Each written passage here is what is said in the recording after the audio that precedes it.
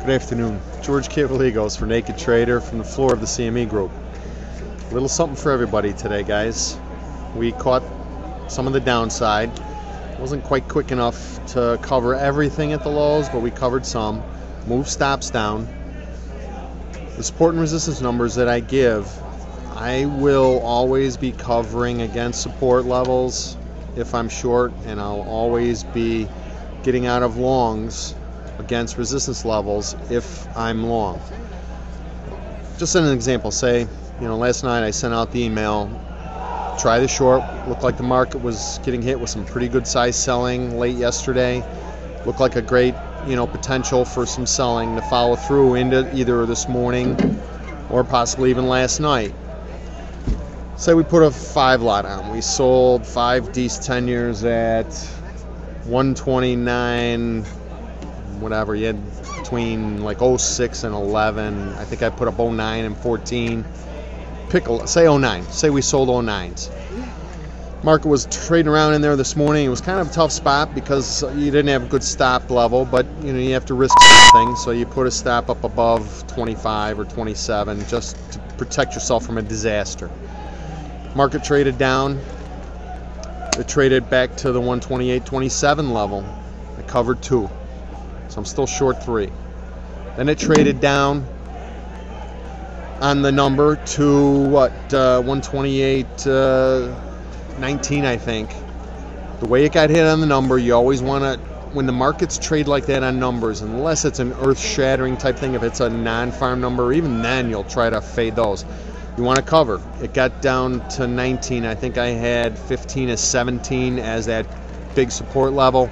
If you looked at the hourly chart, you could see the trend line was there. I covered 2 more.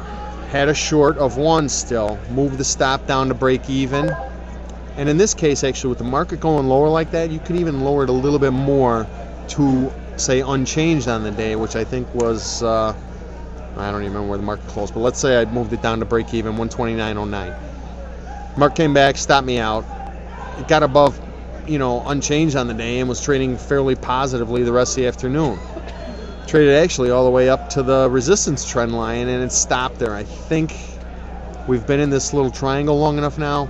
I'm probably going to whipsaw out of it one way or the other tomorrow on the number, maybe even tonight, as people are still squaring up. I think there's a little bit more of a short base after that big sell-off this morning. And the way the market snapped back, that usually tells me there's some shorts trapped in the market. Some people call those bear traps. A real bear trap in my world is where the market would have broke that trend line, really forced some shorts into the market, and then reversed and came back above the trend line. But the same type of activity is involved, where the market makes a big move in one direction and then immediately snaps back and traps people in those positions down there below the market. Either way, I'm flat. We're going into the unemployment number tomorrow morning. I think the market's probably going to go higher. I almost think we should go back and retest the highs or get up pretty close to the highs, as kind of a big range trade, which is my favorite scenario, that we're in this big range. I think if you look at the big parameters on the D's contract, it's going to be like 127.5, 128.5 on the downside, 130.22 to 131.20, the old highs on the subcontract. There's often a tendency for the market to return to the previous contract's ranges. I'm not sure why that happens, but it does happen occasionally, and it's something we could see. So we'll trade those big ranges. We'll try to catch as much in the middle as we can, and we'll see what happens tomorrow. I think you have to wait for the extremes tomorrow. I think if we trade up towards those highs and it stops and it starts to reverse, you could try a small short. If we trade down towards the recent lows, I don't think I want to jump and get long in front of those recent lows, because I think there might be some more stops below that lower trend line, like I think there's stops above the higher trend line. The crazy world of the markets, one of my buddies over in the S&P says no stop goes untouched. So say the market whipsaws higher, we take the stops out above 129.26, 27, and then we turn around and go down and take the stops out below 128.15. Who knows? That wouldn't surprise me to see something like that. Try to look for the hourly reversals. that's the plan for tomorrow. What else going on, guys? The equity trade that we've been sort of highlighting the last couple weeks. The NASDAQ got up some important levels. I got out of half of my long positions, and I've moved my stops up on my remaining longs in the NASDAQ. It's trading down a little bit today. The volume seems kind of light. I'll wait and see what the number brings tomorrow. If we get a solid reversal, looks like we're going to put up a minor reversal on the NASDAQ and on the S&P today.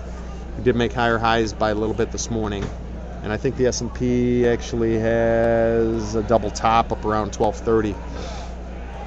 I'd love to see the S&P trade up to 1241, drag everything else up with it real quick. That would be the C equals A objective on the S&P.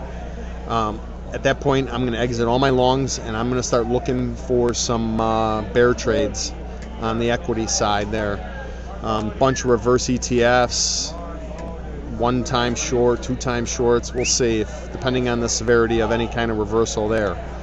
Gold, down $3, very quiet, not a lot going on there. Flat the gold. I think it needs to correct a little more. This B wave might not be over yet in the gold. If you remember the chart I sent out, where the A wave down, I think we're in a B wave going higher. It might be almost over. That might have some more upside here.